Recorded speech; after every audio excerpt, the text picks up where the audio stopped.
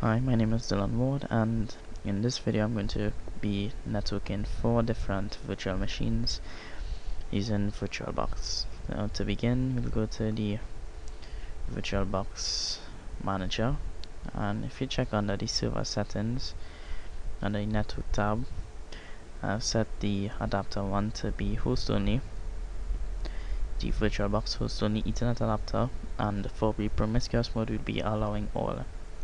Now these settings are common to all 4 of the virtual machines I have here. And to begin, we'll go to the Windows Server 2008.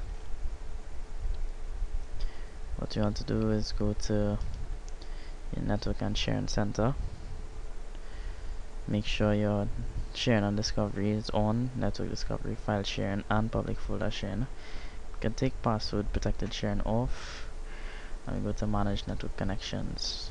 And what you want to do is Properties, disable the IPv6, go to IPv4, and apply the following IP: 192.168.0.1 default subnet mask, and those will be your settings for Windows Server. Now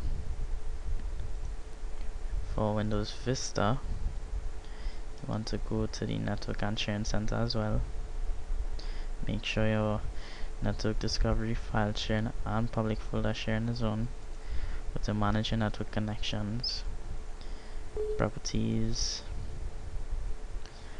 disable IPv6 here as well, and under the settings of IPv4 you want to use the following IP: 192.168.0.2 default subnet mask.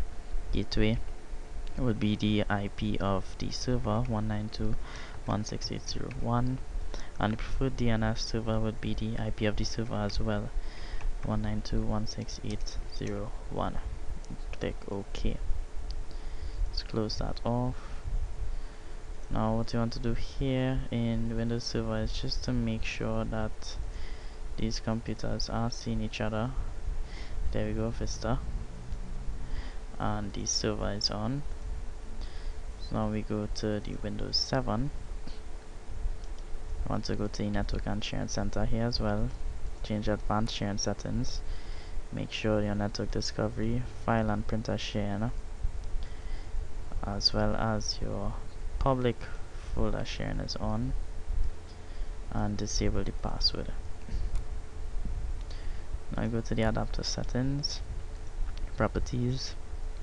Once again, disable IPv6, and you go to the properties of IPv4 and we use the following IP: 192.168.0.3, and the default gateway and the DNS server will be using the IP of server 2008 again, 192.168.0.1.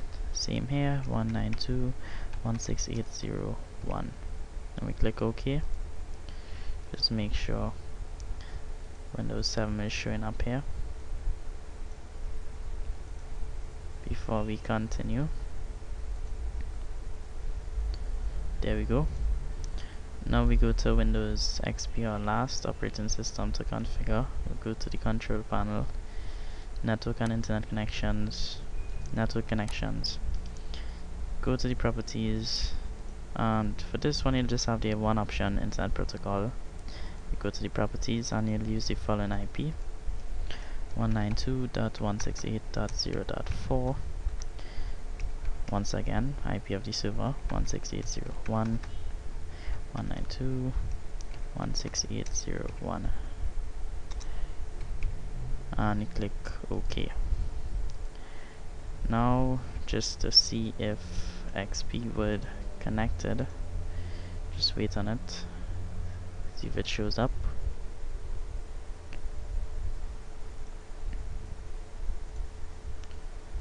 Just refresh. 1, 2, 3, 4, and there we go. All 4 systems communicating with each other across the network or any work group. And that would be the end of this tutorial.